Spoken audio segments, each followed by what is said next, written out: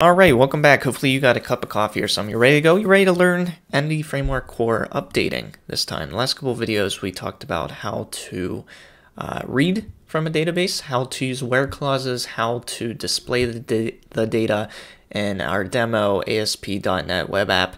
What else have we done? And add data. We have a form, and we use Entity Framework to take data from the form that the user types in, right, and adds different data and sends it to the database. Super simply.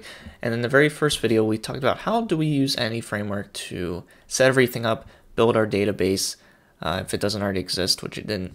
And yeah, if you haven't been following along, go check out the previous couple videos. And if you like this stuff, don't forget to hit subscribe.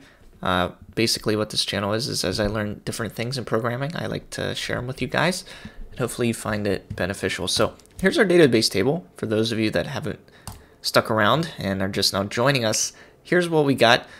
Here are all the different columns, and let's just look at the data so far.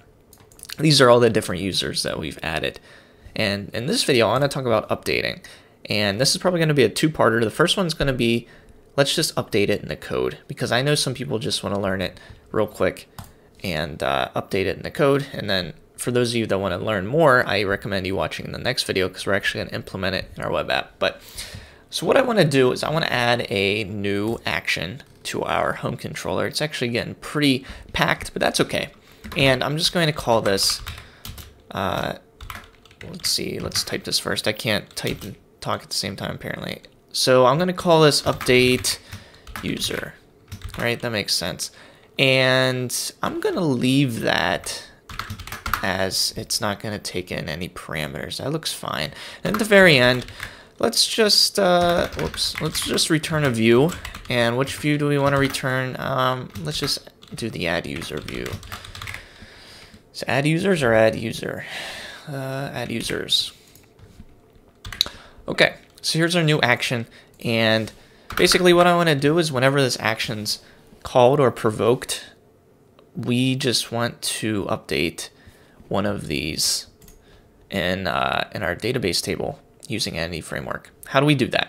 First, we need to obtain the record that we want to update, and we need to set that to an object. So in our case, it's going to be a user model object. And let's just go ahead and put our using statement and say, hey, our database variable is going to be a new demo context, because that's the context we set up in the first video. And now we can go ahead and grab the record that we want to update. So in my mind, the best way to do this is using the private key, because no matter what, that's the one that's going to be unique. So maybe I want to update the first one, who doesn't have an age. So that's a good example. So let's grab the first one with ID 1, and then we're going to update the age. So let's say var user, which is going to just be of type user model, is going to be equal to db.users. And then we're going to do something similar to how we what did we do? Searched, yeah. How we search, where we have the where clause. And I'm going to say where,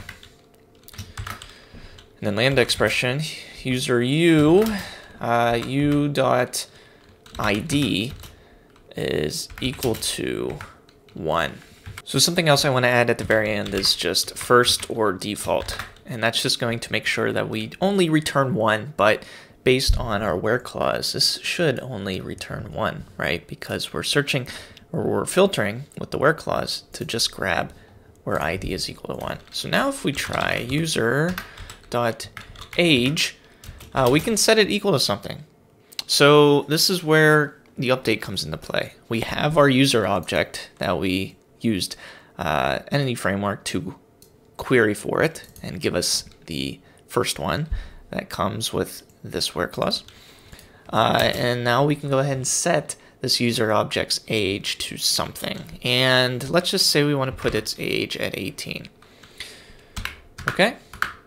And now it's just really simple. db, not dv, dot save changes. Just like that. So we change the age, then we save the changes, and let's go ahead and make sure that this works. So I'm going to put a breakpoint right here, so when we're running through this, I want to make sure everything checks out. So let's go ahead and run this. Okay. And let's go to add users. And then what we need to change is just the action. So instead of add users, we're going to do update user. Here we go, our breakpoint is invoked, and we can skip this just by hitting F11 to go to the next line. Hit it again, so it's not going to be anything yet, so if we go another line, there we go.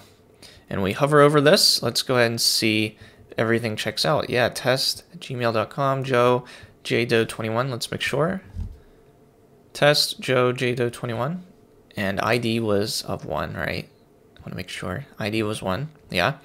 So now we change user.age is equal to 18.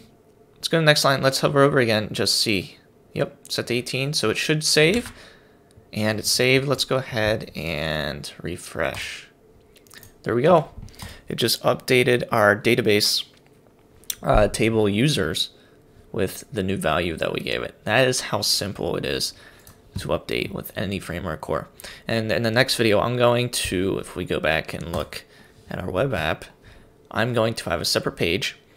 Well, actually, I'm not going to have a separate page. Let's be back up. I want to have a button on each row here, and it's going to say update. And if I press this row, it's going to send us to a new view with all of the information in a form, kind of like this, and we can update it, different parts. And then hit submit, and then it'll save the changes. So that's all I got for this one, guys. Stick around for the next video. Hopefully you watch that, because if you really want to learn, it should definitely help you, I think. So thanks for watching. Hopefully see you in the next one, and take care.